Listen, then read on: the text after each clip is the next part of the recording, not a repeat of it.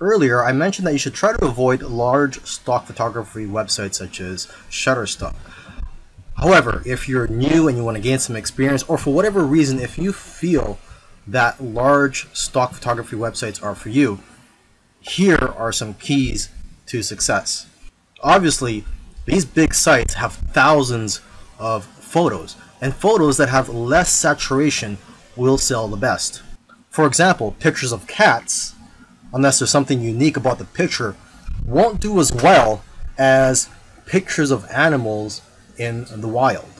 Another example is pictures of iconic buildings such as the White House. These types of pictures won't do as well because there's already a lot of pictures of the White House out there.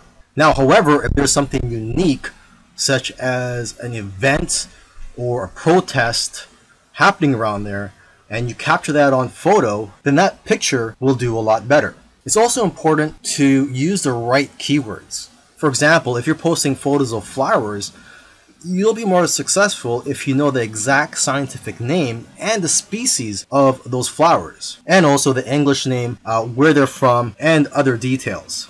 And from what I've seen, the best-selling images are the ones with themes such as Christmas, Halloween, Easter, etc.